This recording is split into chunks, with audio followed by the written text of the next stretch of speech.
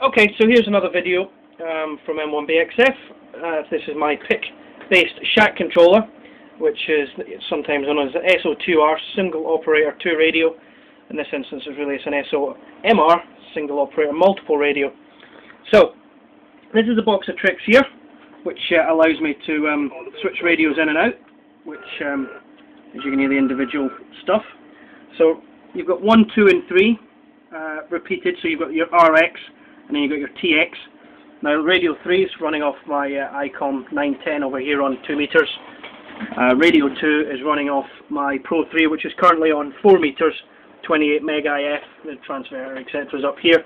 And radio 1 is running off the Flex radio, which is currently on 80 meters, monitoring some stations in the DX portion of the band work in some of the states. So if I, and the speakers up here, which is quite common, so if I switch that on for the 80 meter station, just as they've all gone quiet, you'll hopefully see them come up. So that's on receiving 1. I can receive 2, which is a beacon on 4 meters. And I can go into 3, which is the GB3 VHF beacon on 2 meters, which is over here. Now the good thing about this is, I can switch them all in, and we can monitor all 3 at once if we want, which makes for some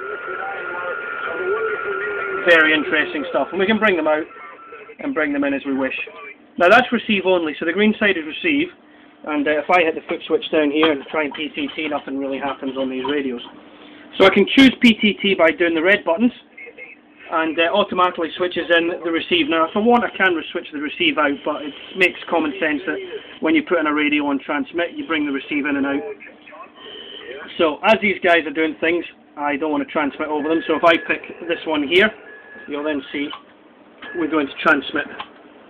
And if I switch it out, which is there, it's gone. And the same can go for 2 meters. So if I switch on 2 meters as well, and I hit PTT, I get PTT over here.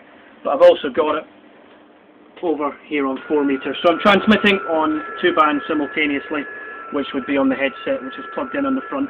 And if I plugged in the headphones there, it mutes the speaker on the back, and everything comes out from the headphones.